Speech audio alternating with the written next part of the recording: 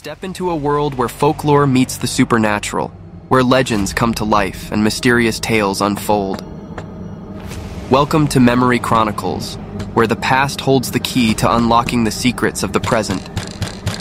Join us as we delve into the realms of myth and mystery, exploring the untold stories that linger in the shadows of history. Get ready to embark on a journey of discovery with us.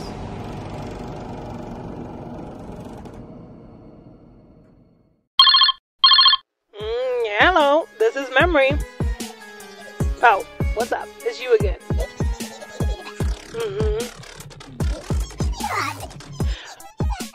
Okay. I've heard a little bit about it. I could do my research and let the people know. I got it. Okay. I'm listening. Okay. Oh, okay. Oh, okay. This was your favorite legend. Oh, okay. Like every other legend. I'm sorry. Okay. I'm quiet. Okay, well, let me get on with the show.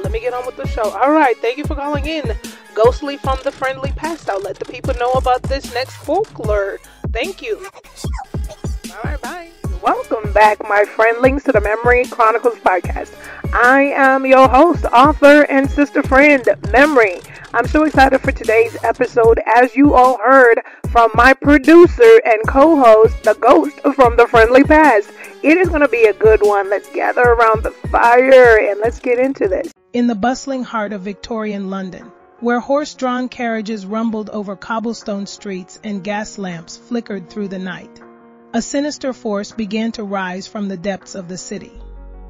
This wasn't a tale of ghosts or ghastly crimes, but of an invisible enemy that would bring the mighty metropolis to its knees. An enemy. Known as the Great Stink, the summer of 1858 brought with it a heat wave like no other. The sun scorched the earth, baking the city in relentless waves of sweltering heat.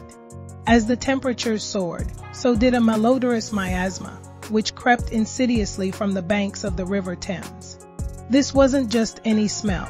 It was an overwhelming stench that ensnared every street and alley, seeped into grand homes and humble shacks alike, and brought gentry and commoners to tears of despair. The cause of this olfactory affliction lay in the river itself.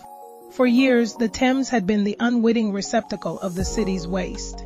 Human excrement, industrial effluents, and refuse of all sorts were unceremoniously dumped into its waters, turning the river into a churning brew of filth. This had gone largely unnoticed, or at least unheeded, until that fateful summer when the combination of heat and stagnant water transformed the Thames into a river of death. The stench was so overpowering that it disrupted the daily workings of the city. Businessmen conducted their affairs with handkerchiefs pressed to their noses. Members of Parliament, whose grand edifice stood perilously close to the reeking river, were forced to soak their curtains in chloride of lime in a desperate attempt to ward off the scent. Yet nothing could quell the wrath of the Great Stink. Tales spread of even the Queen herself recoiling from the foul air as she tried to find respite in her palatial gardens. As cholera outbreaks began to claim lives at an alarming rate, the authorities could no longer turn a blind. Thanks for tuning in to this episode of the Memory Chronicles podcast. Spread the word by sharing your favorite 30 to 60 second clips on your social media. It helps us connect with like-minded listeners like you. We're dropping new episodes every Monday at 6 a.m. Central Time, so set your alarms. Want to support the show? Hit our link tree in the description and buy us a coffee. Every bit helps. Interested in being a guest or curious about Memory's latest book projects? The link tree has all the info you need. Catch us on YouTube, TikTok, and Instagram, our Memory Chronicles. Join our growing community by following, subscribing, liking, and sharing our content. From all of us here, and from Memory, thank you for your time and support. Stay safe, and see you next time.